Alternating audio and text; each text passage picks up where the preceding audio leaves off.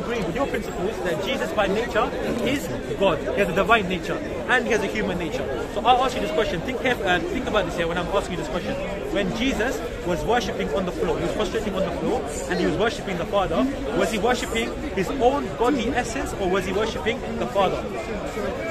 Was he worshipping his own godly essence or was he worshipping the Father? And my answer to that was the person of the Son was worshipping the person of the Father. So where was Jesus as God then? What do you mean, well, Jesus is Look, it's really simple, bro. I'm not sure why you're not comprehending me, bro. Am I not saying it correctly?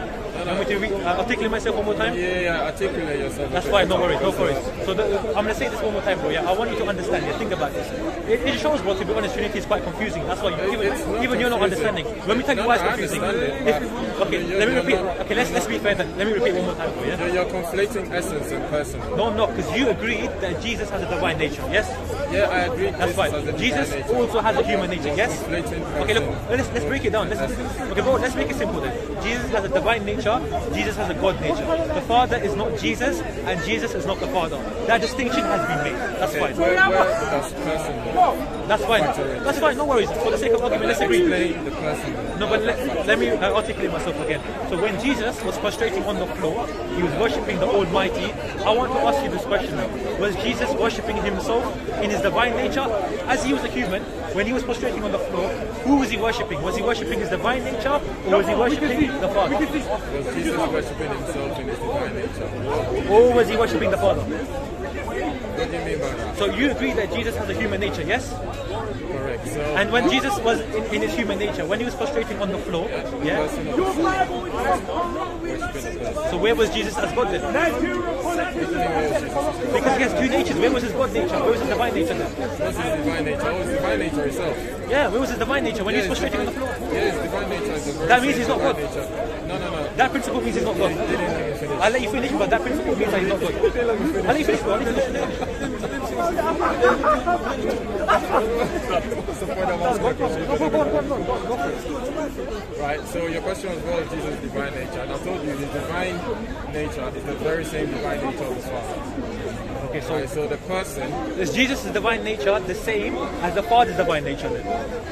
Correct, yeah. Everything. Why? Because Jesus is not the Father and the Father is not Jesus. You're conflating. That's heresy, bro. No, That's heresy. Can I respond? Because what you just said actually proves my point, because you're mixing up the definitions of essence and person. Okay. You're assuming they mean the same thing. Okay. If they mean the same thing, then yeah, for sure, you're right. But they don't mean the same thing. Right? Essence and personal are different. So when you're asking, is Jesus worshipping the divine, is he worshipping his divine nature? You're conflating essence and personal. Right? Those terms, you use them differently. It doesn't mean the same thing. So when we say Jesus is one with the Father, we mean one in terms of essence, but in terms of personhood, Jesus is distinct from the Father. Which is why when you ask me, when Jesus is prostrating, who was he praying to, or who was he worshipping?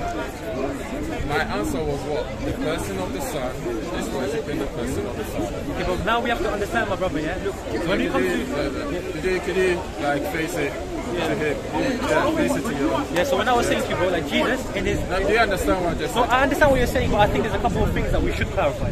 Because when I'm talking about Jesus, when we already affirm that he has two natures there, we cannot dismiss the divine nature of Jesus. Why can we not dismiss that? Because you already agreed and affirmed that Jesus... Now, actually, let me clarify this first. Is Jesus' divine nature and the Father's divine nature, are they both distinct or are they the same? They're the same. Okay, so when the Father is speaking to Jesus and asking him to worship him, who is speaking to him? The person of the Father is speaking to the person of the Son. So where was Jesus as God? Where was Jesus then? Where was he in this equation? When you're saying that Jesus as a human was communicating with the Father, where was Jesus as God? Look, what my point is here. Let me finish for you. My point is that you're saying that, for example, they have a divine nature and they're simultaneous, yeah? But we can already affirm that There's distinct entities. Why? Because let me ask you a really important question. No, they're not distinct. Okay, let's prove that. They don't believe that. Does Jesus as God have a will? Does Jesus has God? Yeah. The person of Christ. Does the Father have his own will? The person of the Father. So they both have a different will. They both have a distinct will. Yes. Distinct will. Absolutely. Now let's understand. They never contradict. That's fine. Okay, that's fine. That's for the sake of argument. Let's agree. Even though it does not make any logical sense for God to have a similar will, a different will, but at the same time be united. It doesn't make sense. Because Allah says in the Quran. Let me tell you why. Because Allah says in the Quran, if there's multiple gods, yeah, then there will be always quarrels. There will be issues. Let me give you an example. Let me give you an example. Let's say one God. Let me give you an example. Let's say one God wants you to wear a black jacket. Now the other God, he wants you to wear a red jacket. How would you solve that equation? They are separate. Let me tell you why. Okay. Right now you're kind of strong. You're kind of strong. Let's clarify this. I don't want to strawman anyone. When in the verses in the Bible, when it says that the Father is greater than I. I want to put a question. Okay, I'll let you ask the question, no problem. Let me just finish up one thing, yeah? So let them finish it, then I'll have a separate conversation. That's fine, no worries. So when in the Bible it clearly says that the only true God is the Father, that already affirms that there's only one true God, there's one true entity, which we all agree with is the Father. So when you're putting different parameters and stating that a human being also has a divine nature is a contradiction. Just to give you an example, 100% human, which is imperfect, and God by nature is perfect, that's a contradiction. Something cannot be perfect and imperfect at the same time. So what's the question? You're not listening to me. No, I listen to what you said. So the point is, the statement I'm trying to make to you is that when you guys believe, and you guys, I'll be honest, what Christians do, they play a word game. I'm not saying you are, I'm saying a lot of people play a word game because they know it doesn't make logical sense for Jesus to have a divine nature, but at the same time go on the floor and prostrate to someone else. It shows that the only true God that Jesus had was the Father. So where do you as Christians get this heretic belief of Jesus being God? Because Jesus himself never prayed to himself. Do we ever see the Father? Do we ever see Jesus telling the Father to worship him? Do we ever see that? No, do we ever see that? You said Jesus never prayed to himself. What do you mean by that? Is there any... That's fine, go for it. Like where do we ever say that Jesus prayed to himself?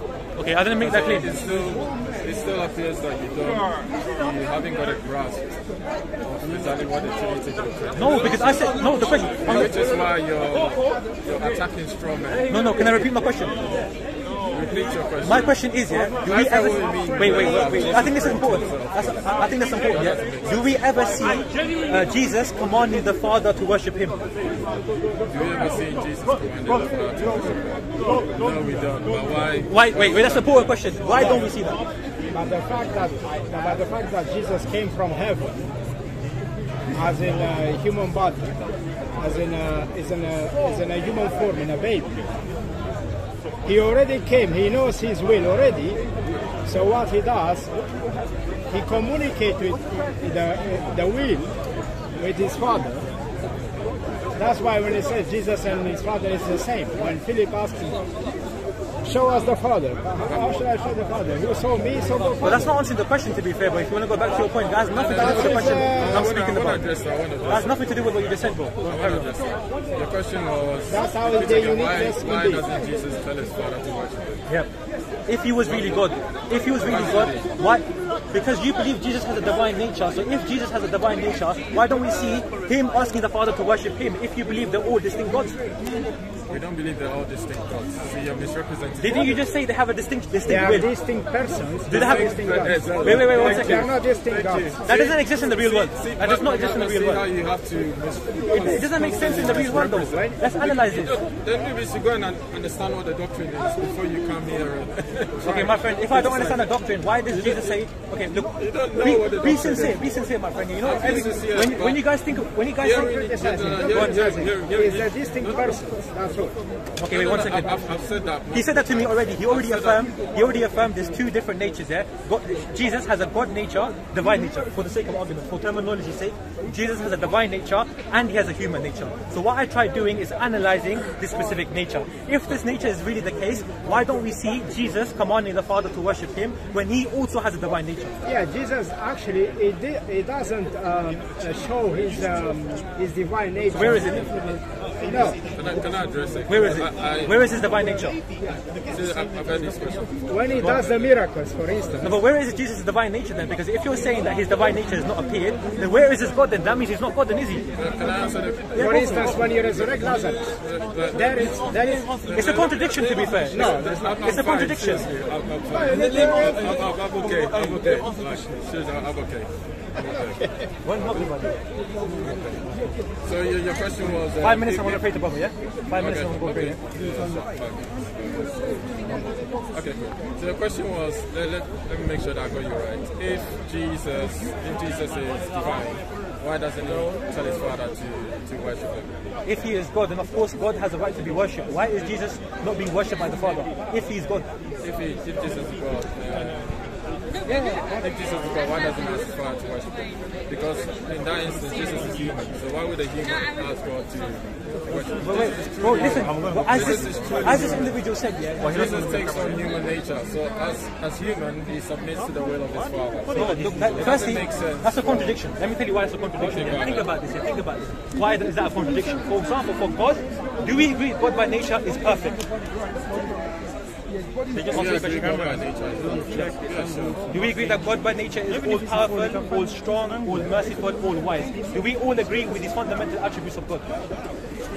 Absolutely. So when God becomes a human, by nature you have to, for a human, for example, his essence is that he's imperfect, he's weak, he eats food. Allah says in the Quran, Mary and Jesus, let me finish please there. Allah says in the Quran that Mary and Jesus both used to eat food. Why? Because it determines, for example, if someone is self-sufficient and is all-knowing, he cannot become a human because by nature that's a contradiction. Someone cannot be self-sufficient and not self-sufficient at the same time. Someone cannot eat food. If you believe that a God who needs to eat food also defecates, and at the same time he's also a human and a God at the same time, that's a contradiction. Would you agree with this principle? I want you to be with me right now. Do you agree with this principle? That's a contradiction. To get clarification from your question, no worries. I suggesting that it's a very same. I suggesting that it's one person. Right? I suggesting that God is one person, which one person or three persons? One person or three persons? Well, we accept that God is three persons. Why are you saying one person then, bro? Like you're changing it.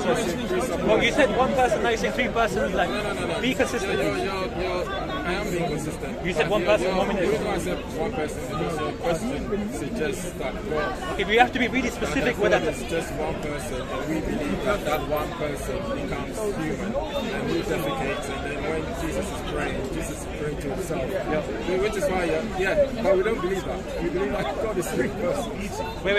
I need to understand this. When Jesus was eating food, when Jesus got killed by the Romans, you agree that Jesus is divine nature and he has a human nature. So when Jesus was eating food, when he was defecating, is that the same? Is that the same God? No, understand this. Is that the same God that is all knowing and all powerful? Do you believe that God is all powerful eternally?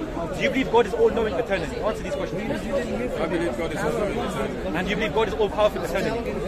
I believe God is all powerful eternally. Yeah, I believe God is all So if Jesus as God is all powerful eternally, when he got killed by the Romans, when he used to eat food, was that the same God that was all powerful eternally? To Jesus as divine or Jesus as incarnate? No, you're asking a Trinitarian, so you need to clarify. No, when I speak to or Jesus as incarnate. Look, when I speak to Christians, I speak to them on the level that they believe in two natures of Jesus. And I talk about, of course, is Jesus. Are you referring to divinity? So in his divinity, I'm talking about, yes, no problem. Because you believe Jesus is God.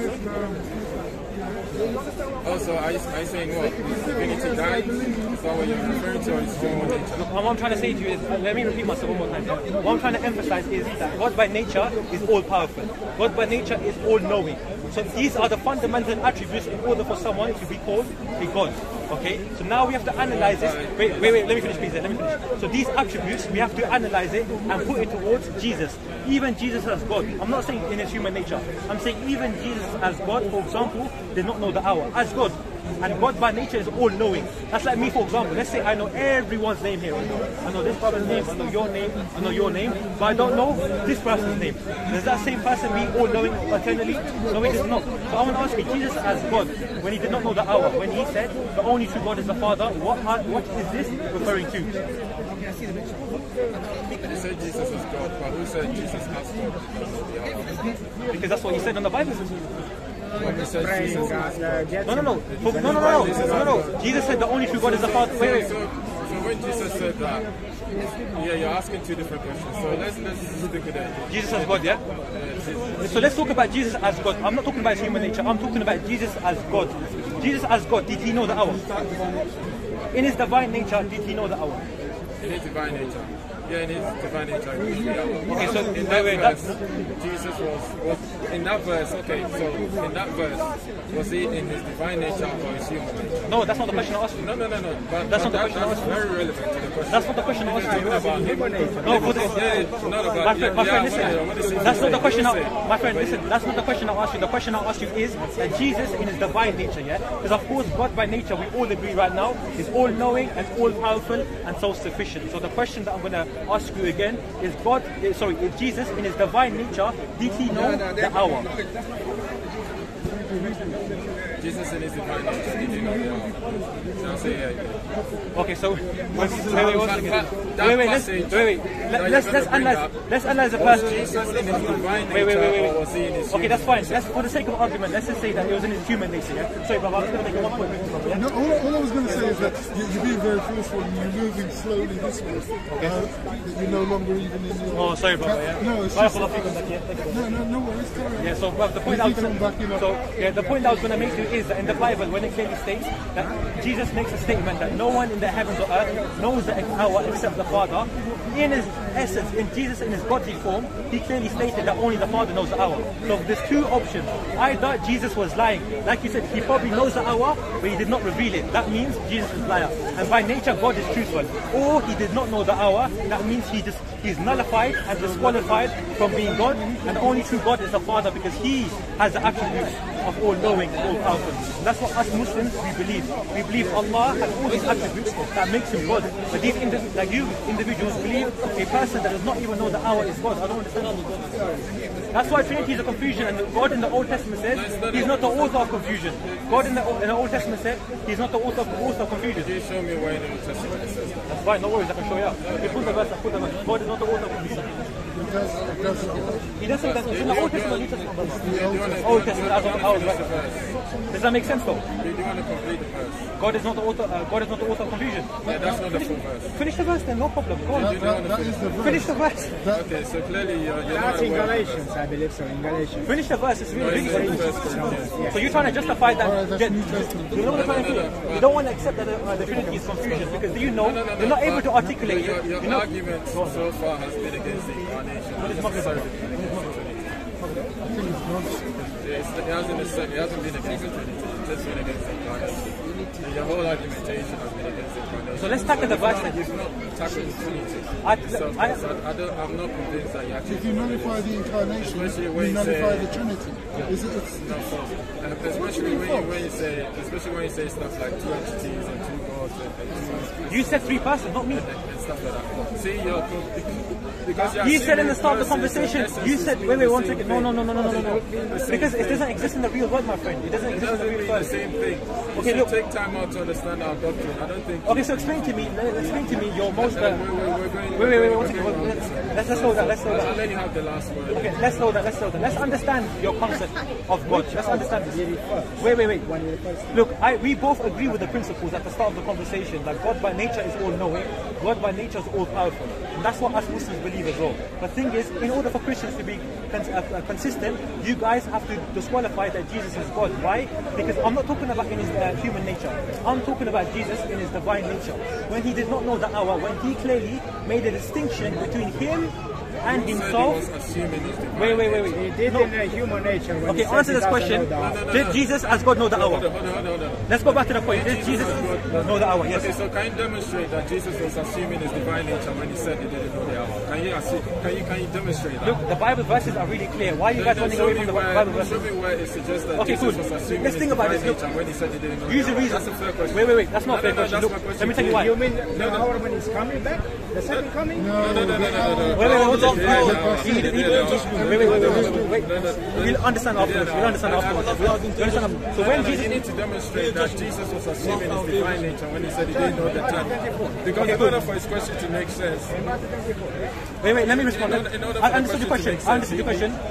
He has to assume, or he's trying to get me to assume that Jesus was assuming his divine nature when he said he didn't know the day and hour, which he wasn't. He was assuming his human nature. Okay, let me respond to that, my friend. Okay, wait. No, maybe you can't. So show me that Jesus was assuming his divine nature when he said he didn't know the day and hour. Is the divine nature a jacket that the guy can take on and remove whatever he wants? You need to demonstrate that Jesus was assuming his divine I'll nature. do that. That's your get out clause. Let me respond, bro. Let me respond. You're not listening now. You're taking for a long time now. Show me the passage. Let's go to the... That Jesus was assuming his divine nature when he said... Okay, wait, when I need to conclude the conversation, I need to go and to pray, yeah? So look, I'm saying to you is that, let's just go to the Bible verse. Forget my opinion, and forget your opinion, and forget everyone's assumption. Let's go to the Bible verse. In the Bible verse, when it clearly states here, that Jesus makes a clear distinction between himself, yeah? Use your rationale, use your reason, yeah? Understand that verse. When Jesus is saying that no one's in the heavens, listen to this. No one's in the heavens or the earth knows the hour except what? The Father. So there's a clear distinction. So not even the Son knows the hour, not even Jesus in God knows the hour. If he said that, he goes, oh, no one knows the hour except the Father and Jesus is God. He did not say that. He only said the Father. And you also agree that Jesus is not the Father and Father is not Jesus. And Jesus has his own divine nature. So therefore, to conclude, it doesn't make logical sense that Jesus to be God when even in his human and divine nature did not know the hour. And you're telling me to prove to me that Jesus in his divine nature did not know the hour. That's what you're telling me to prove. The verse proves that statement. That verse proves that statement. I just demonstrated you, my friend. There's nothing. My job is just to complete the message that we said. I'll let you finish up. Make your point. Shows he was assuming. Make your point, then I need to go now. No, you show. You show. Make your point. You're saying at one point he had a divine nature and one point he didn't. Jesus didn't know about... Jesus has That's God. exactly what he said. When Jesus says the hour, when it's referring to hours of judgment, Yes. no angels, no men Yes. knows the hour. Except Except the Father. Exactly. Only the Exactly. So you agree? Even in that, he's excluded the Holy Ghost. Exactly. He's excluded the Holy Ghost. Jesus. No, Jesus says he says. He's No, it's saying, accept the Father. you're saying God is Father, Son, Holy Ghost. He said only the Father. So in which he's saying, You ask the question. You're saying Jesus as God alone the Father. So which presupposes that Jesus. It's not presupposition. That's your claim. Because the Bible says accept the Father. The Bible says no, because the Bible says accept the Father. That Jesus was assuming his divine nature. But if it says accept the Father, that means only the Father knows the hour. Yes. absolutely. And listen. This is a new one on me. For everybody out there, this Christian thinks that divine nature is like a jacket. Jesus can put it on and take it off whenever he wants. Assuming he was assuming his divine nature. He was not assuming his divine nature. I'm not conclude. So look, what I'm saying to you is that I'm going to conclude this. Look, my friend, I'm going to conclude this. Look, as Muslims, we have the most logical understanding of God. Why? Because there's something called fitra. Every single individual is born with the inclination to believe in one creator. Not three creators and three persons, or one creator and three persons. No one believes that. This is confusion. This does not make sense. Christianity, wait, let me finish. I don't believe a justful God would prescribe something that does not make any sense to believe in. Allah is the most merciful, He's the most knowledgeable, and He's the most wise. He would only make us believe in something that makes sense. قُلْ هُوَ اللَّهُ أَحَدٌ. Yes. Allahu I was Samad. gonna say that. Lam yalid wa lam yulad wa lam yakul lahu kufuwan ahad. So he doesn't even rely on fitrah. Yeah, he doesn't even rely on natural inclination. He specifically told us, قُلْ هُوَ اللَّهُ أَحَدٌ اللَّهُ الصَّمَدُ لَمْ يَلِدْ وَلَمْ يُولَدْ وَلَمْ يَكُنْ لَهُ كُفُوًا أَحَدٌ. Okay, I'm not preaching. I'm concluding. We're reading the So all the prophets and messengers, listen my friends, all the prophets and messengers, Abraham, Noah, all the messengers there of the past, Abraham, Noah, Isa, Muhammad sallallahu, they all came with the same message. They said worship Allah and do not do idol worship. And that's why alhamdulillah us Muslims follow that. Unfortunately, many Christians are worshipping a baby as God. A baby that eats food, a baby became God. Astaghfirullah teaches Okay, wait, 1 second. Now you're going to talk about Allah's attributes now, yeah? You're going to talk about Allah's attributes. It's simple. Look, you don't even to be honest, it's a different topic, but I'll conclude that Allah has attributes. If you're saying Moses says to worship Allah, which Allah is described as. Okay, let me ask you a question now. I want to know specifically where Moses says Allah has two right hands. Allah has two right hands. Can you see? You're not answering my question. No, it's going to answer your question. It's going to answer your question. No, trust me. Trust me on this. Do you believe, can you hear? Can you hear and see?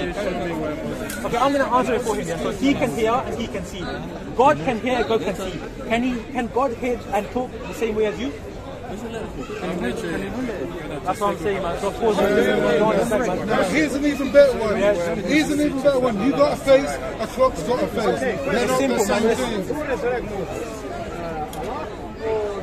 Say that again? Who resurrected Moses? What do you mean who resurrected Moses? What do you mean? What does that even mean? Look, I just want to finish that Allah has two right hands. That's it. That's my question. No, the question, look, the point That's is... my question. Oh, wait. So the answer is for you to say where Moses teaches that Allah has two right hands is yes.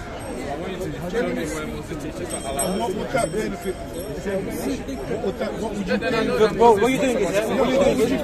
Look, Then it tells me that Moses teaches the same Allah. No. Look, the thing is, bro, you're diverting to the topic here. And you're talking about Allah has two right hands. I already told you. Well, the point I was going to mention is that... Well, the point I'm going to mention is Because that... he said that Moses... So do you believe Allah has two literal right hands? I don't care whether it's two little. Is that the thing that we're making? All I'm saying is show me where Moses Right, Allah, look, let me tell you, teaches look, right. Because you said that Moses, Abraham, etc. says worship one Allah, right? Which I'm assuming is the same Allah that you. Okay, so if that's the case, then show me where Moses teaches that. What would that wait, that's a complete, one second. That's a complete, wait, one second. He's diverting. Let me tell you why he's diverting. My point is that in the Quran, wait, brother, I'm saying that in the Quran, it affirms, let me finish. In the Quran, it always affirms that we should only worship one Allah. Yeah, and we're saying that the same message that Prophet Muhammad sallallahu alaihi wasallam came with is the exact same message that Jesus, Moses, and Noah came in regards to the concept of God. When you're talking about Allah has two right hands, for example, Allah is all-seeing. Allah is all-knowing. For example, you can hear right now, yeah? You can hear me speak right now. God can hear. Is God hearing and you're hearing the same? Absolutely not. Why? Because we have a principle in Islam, لَيْسَ كَمِثْلِهِ شَيْءٌ. لَيْسَ كَمِثْلِهِ شَيْءٌ. So we all agree, no, that's ridiculous. Now you're diverting. We don't want Allah. We don't believe in the Son. We don't believe God has a son. We don't believe God has a father. We don't believe God is eternal. You're diverting the topic. Okay, this is the